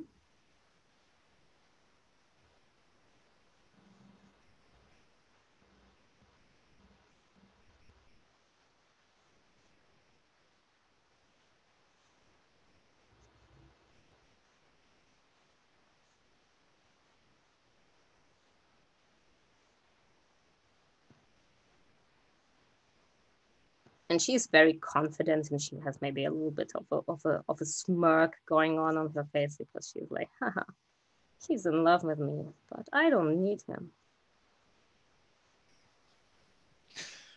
It's already a full story. Yeah, this is what I enjoy about doing character work. And also, it was actually a feedback I got during one art event when I was showing my work to somebody from the animation industry. And a lot of my work back then was always like one character being pretty. And this person gave me the advice that I should draw more scenes there are at least two characters interacting, because this teaches you to put more storytelling into your art, and also to have a relationship between both characters, like how do they react to each other. And it challenges you also more in terms of facial expressions. Like when you have one character that is just doing things, like you can't put a lot of emotion in there, but when you have two interacting or even more, there's like so much more possibilities how you can put story and emotion in there.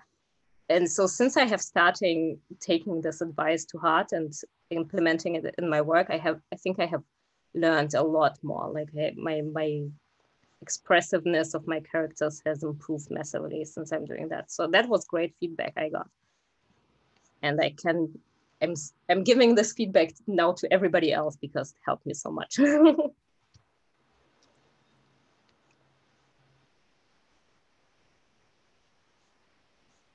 Did we have more questions?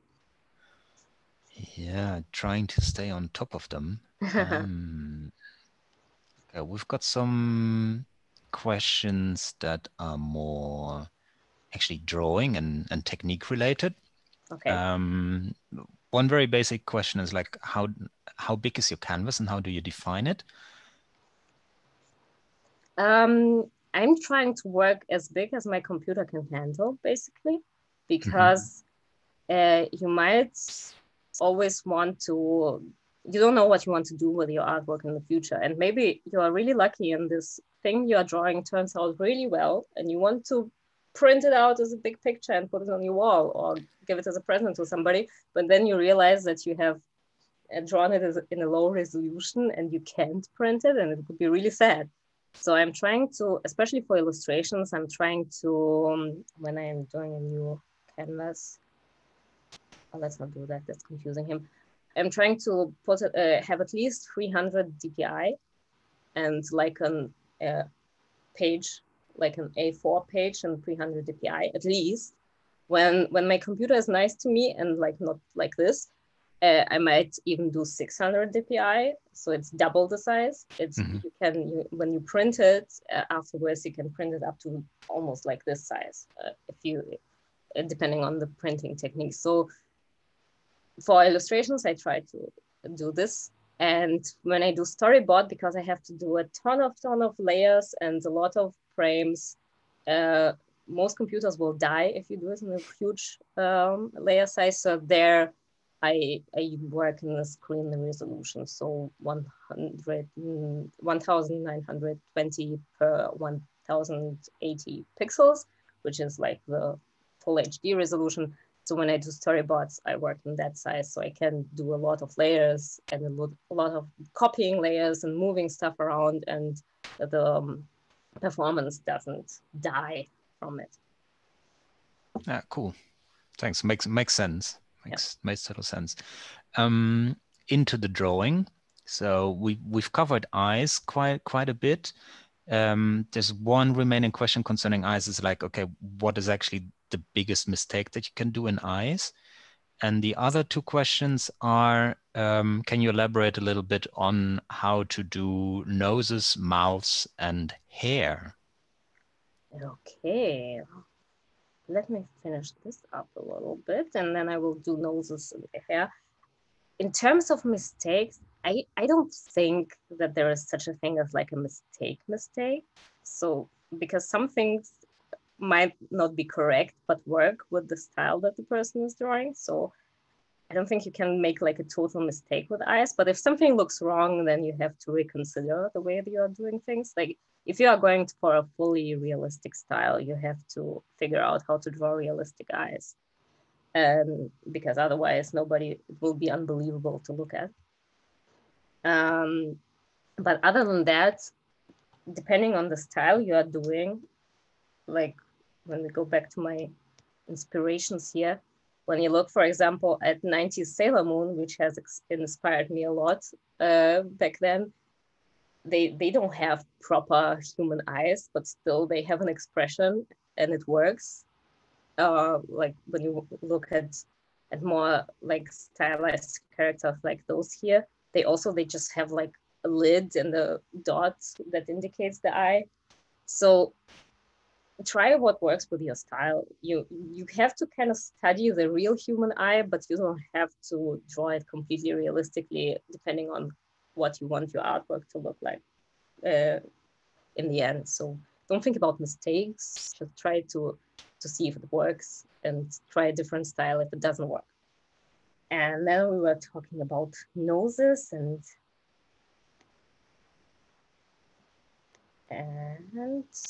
mouths and hair. And then we are still waiting a little bit for Photoshop. It's really confused with Zoom. It's a new experience for me that Zoom is so confusing. Like this computer has a lot of power actually, but Zoom and Photoshop, it's like, please help, I want to die. But in general, also think about really rough shapes first before you go into a detailed nose. Like for nose, I've tried to imagine like some sort of like triangle. Like from the front, it's a little bit of more of a squarish shape, and from the side, it's more of a triangle. Come on, let's draw. And then I try to detail it out, but as you can see on the things that are on screen right now, while we are waiting for Photoshop, there are many ways to really simplify things like noses, and it still works, and without like being really anatomical about it. And when I can draw, again, I will draw.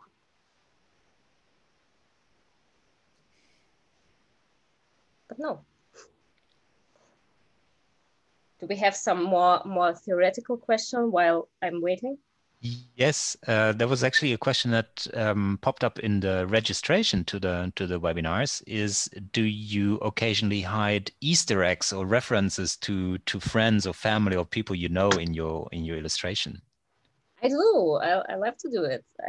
I even without hiding them, I often put my friends and things into pictures because I like drawing them, because I like them, and also because I draw a lot of personal experiences. They come up a lot, so they inspire me. They end up in my work a lot. But I also try to put in references to things I like in there. Like you will find probably like Sailor Moon and manga references in a lot of my drawings, like very hidden, but I'm trying. So yeah, when I find a place to do that, I do that. Do people notice? Sometimes, yeah. So I can finally draw. So let's try to think about faces and noses. Like when drawing noses, I try to start like with a really rough shape of it to just indicate how big the nose is in the face, because it depends on the character, how big you want to draw the nose. And also for the mouth, I also usually just start with the mouth line because it shows the expression of the mouth. And then you can start defining it on top when you have this rough under drawing. So if you imagine nothing happens, I feel a little bit like a magician. I'm like doing something and then I'm waiting and then maybe something happens. So you can start defining on top, like, okay, we are seeing this nose from below, so we will look into the nostrils more. Maybe we can indicate the top of the nose a little bit. And for the lips, we have to give them some thickness actually. So you might show the upper lip and a little bit of a fold beneath the lower lip. And so if you have like somebody smiling, you can just start with the basic smile line. And then on top of that, you can define the shape of the lips, like how full they are.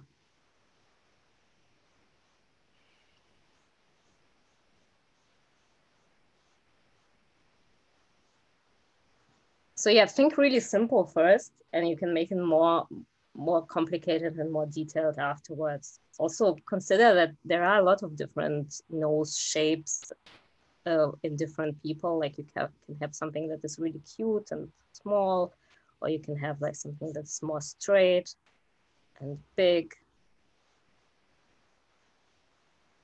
Or I don't know, like a really pointy witch nose. And then you can, like when you draw this type of noses in the face, you can always try to indicate that, like, I want to draw this pointy witch nose into this face. Just looking a little bit up. So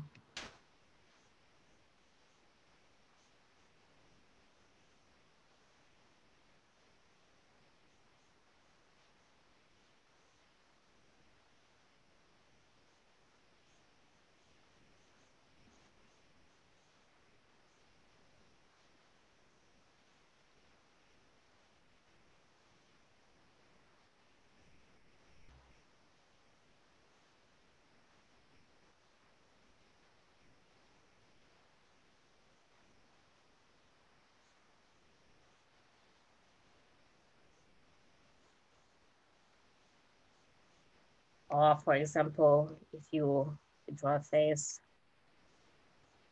like this, and you, instead of a more long shape, you draw something more potato shape for the nose, it will also result in a different nose shape.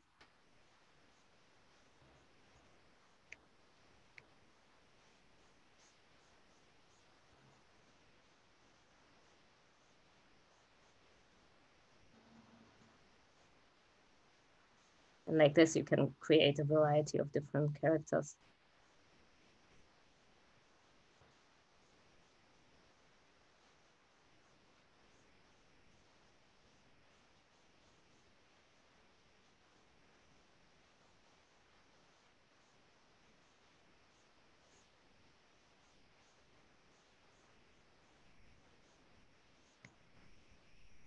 And I think every artist has their favorite nose. Like I have this one nose that I draw the most for my characters, because you kind of have the shape that works most well for you. And I think a lot of like art styles, you can recognize the artist by the nose.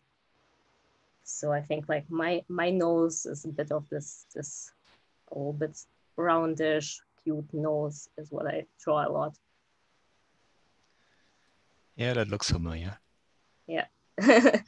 Like my favorite nose. And everybody has that, but you have to be aware that you have your favorite nose to draw, and sometimes change things up a bit, especially when you have a character lineup for a comic or something like that.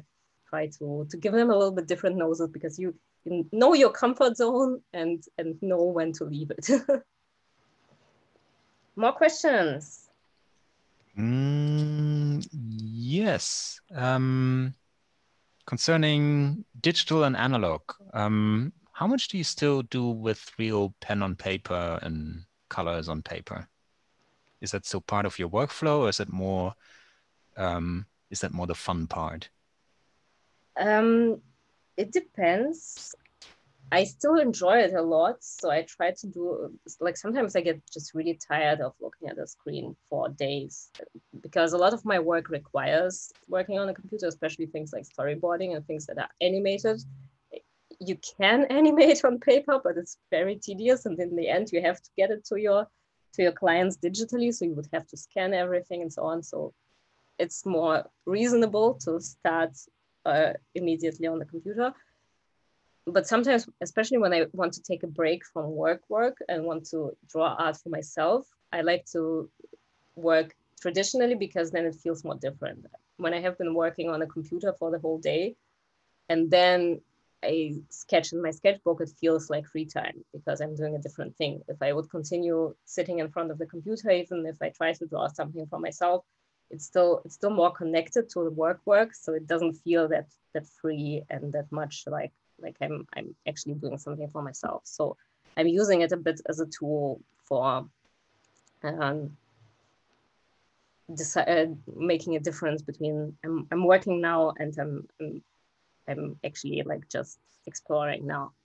But it's also, I have done some client work traditionally as well, and I like to combine things too. So I like to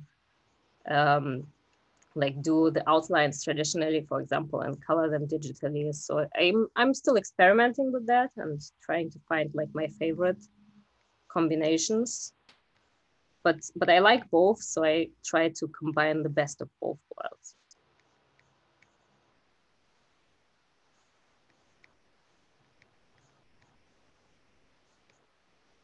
I'm just adding a little bit of color here while you might have still some questions, and then I will go eat something. Yes, I was about to say we're getting close to 2 hour session here. Are there still people? I don't see that. You want to know how many people? I just wanted to know if everybody has left already. No, there's still a lot of people in the room. I'm very honored. Thank you. Yeah. And there's still a lot of questions coming in. So apologies, guys. It's impossible to answer all the 119 open questions that are still in the Q&A. But I find one that's been voted up by multiple likes here. So that is definitely something that I want to pick up on.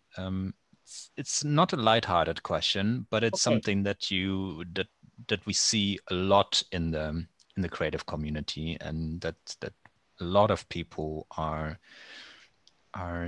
struggling with or see themselves confronted with, and that's the good old question about the imposter syndrome. So do you ever feel like you're not good enough for the jobs that you're doing or that you're asked to do? Or is this imposter syndrome thing, if I might call it like that, something that you experienced? Yes, definitely. So I think the thing everybody needs to know about imposter syndrome is that almost everybody has imposter syndrome at some point and in some amount. So like I thought before that at some point you are good enough and famous enough and established enough that it goes away and that you feel like, okay, now I'm a real artist and I don't need to worry anymore. But the truth is it's always kind of part of yourself. And maybe it's also not such a bad part completely. Like I know it can be very torturing to think about that. But even like the greatest and biggest artists have worries sometimes because all of like people who look at our art from the outside and don't know what goes on in us, they think, oh, this is perfect, this is awesome. But you yourself, you look at the same piece of art and you feel like, but I made a mistake there, and this line is not perfect, and it's not as good as my favorite artist. Everybody must see that. Everybody must see this, all of those errors and imperfections. But most people don't. Like the truth is, and some of them do, but it doesn't make your art bad. It just makes it imperfect, and nobody is perfect. So having a little bit of a worry is a normal human thing. I think when you don't worry about anything, you're a bit of a psychopath. So you should, like, when you realize that you are worrying about things like that, you have to kind of pat yourself on the back and be like, I'm a human. It's normal to worry because I have emotions about this thing. I care about art, and it's normal to worry about it. And so to me, it helps to remind myself that everybody feels that. Even the best and the most awesome artists probably feel it at some point, and that it doesn't mean that you're a fraud. Like if everybody feels that, and even people who are really geniuses feel that, it can't. It's just proof that it doesn't mean that you're bad. It is just proof. It just shows that you are worrying, that you care. And so I try to remind myself of that. And I noticed that I can also take it a little bit as a good sign for something. Like when I notice that I worry about doing a job well for something, it's the job I care about. Like when I have some kind of job where I'm like, I can totally do that. I don't care. Like I don't need to worry. Probably it's not. It's probably I don't care that much. Like when you care about something and then it's important to you, you want to do it good. And then Right. of course you get a little bit worried. Can I actually do it as good as I would like to? So then you get a little bit of an imposter syndrome. And at those moments where you don't feel like anything and where you're like, yeah, okay, I can do it, like, it will work. And maybe it's a little bit of an alarm sign that this is not the most interesting or valuable work for you to do. Maybe stop doing stuff like that. Maybe you need to find a little bit more of a challenge. Like you don't have to like dive full into imposter syndrome and apply for jobs that you are like really too far away from, but sometimes you need to take a little bit of a risk. And actually when somebody, like you usually think like, oh, they hired me and at some point they will realize that I'm a total fraud and they will kick me out and they will realize what a terrible mistake it was. But then and sometimes it might happen that people realize that you are not actually up to the job that you applied for. But usually they know who they are hiring. They look at the stuff that you have presented them, and they have made the decision to let you work on that. So they are professionals. Like usually the people who hire you are professionals, so they kind of know what to expect when they see your work. So you can be you can be that much of a fraud already. And even if you realize that the job is something like that you're not up to the job, it's also like sometimes it happens and it's normal, and you will not be expelled from the industry forever for doing one job badly. It's also part of the process to figure out what you are maybe not made for. So for example, I was a lead artist on a project and I realized that maybe I was not ready to be a lead artist at the point. I was very young and I knew how to give feedback, but I didn't know how, for example, to manage people's emotions and talk to them without like kind of without sounding mean, for example, when I give them feedback to their work. So maybe I was just not ready for this job yet. And I survived it.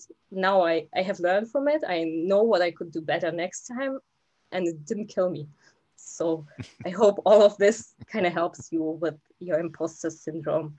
Thank you so much for sharing that. I think it's a super important topic, and because many of us are sitting at home and we're sort of lacking contact with like-minded people, it sometimes becomes even more difficult to remind yourself to pat yourself on the shoulder and say like, yes, we're all human.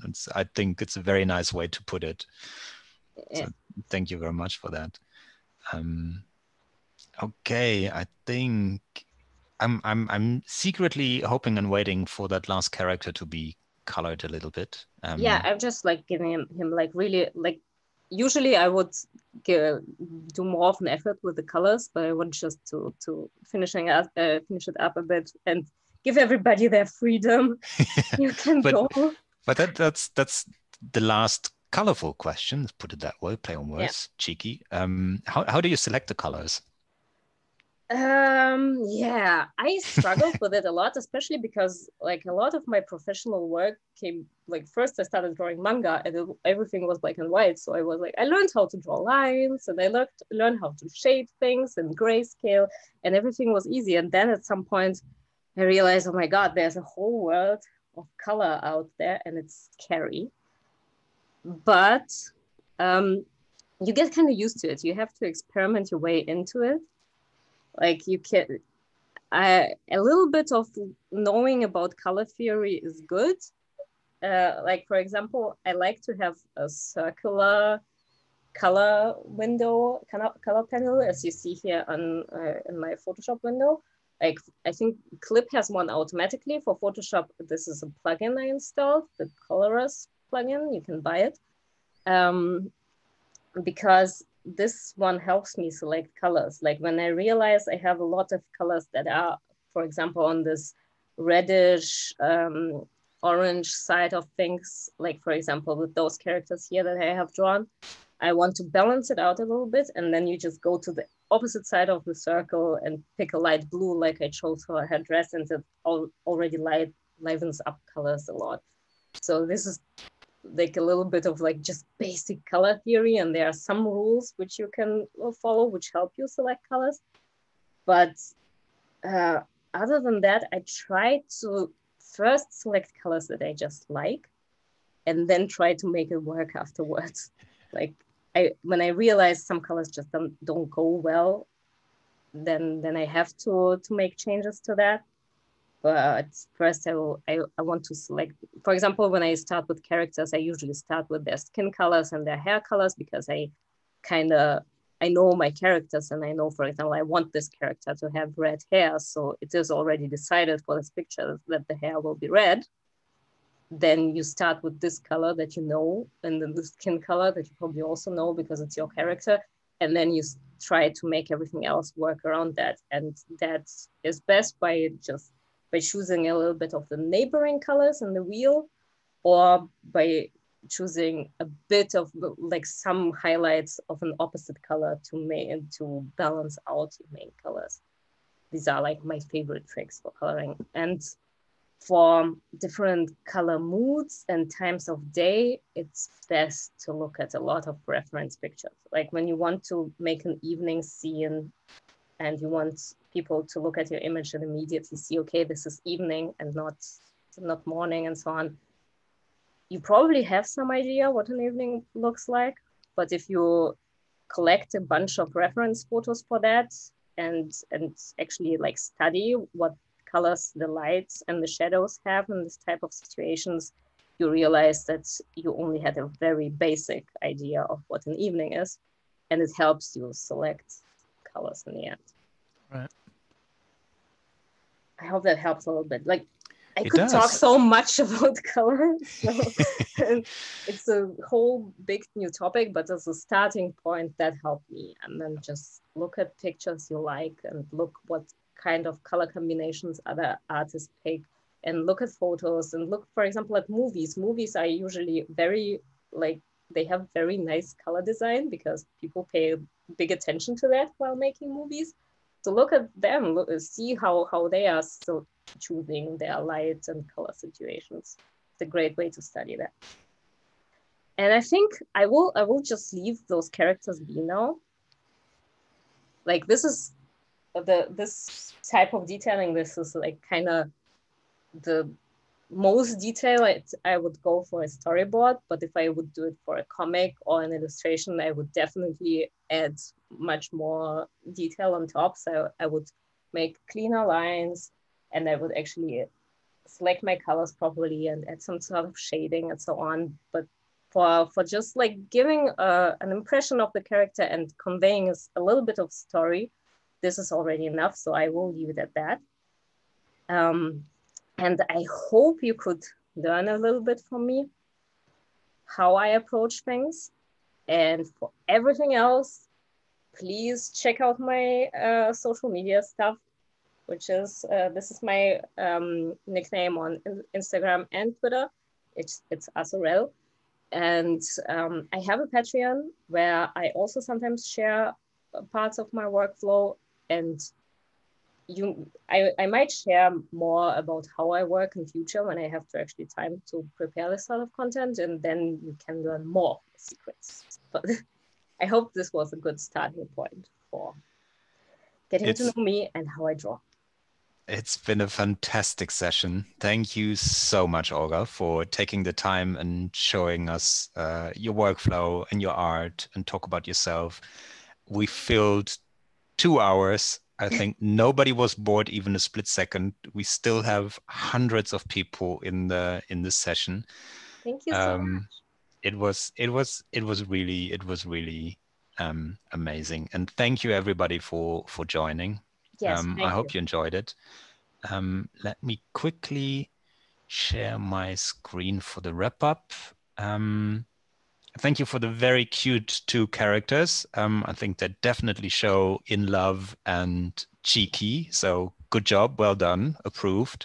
I will post them also on Twitter and Instagram so you can see. And the recorded session will be online, right? So everybody can rewatch the parts where I was like really very quick in explaining.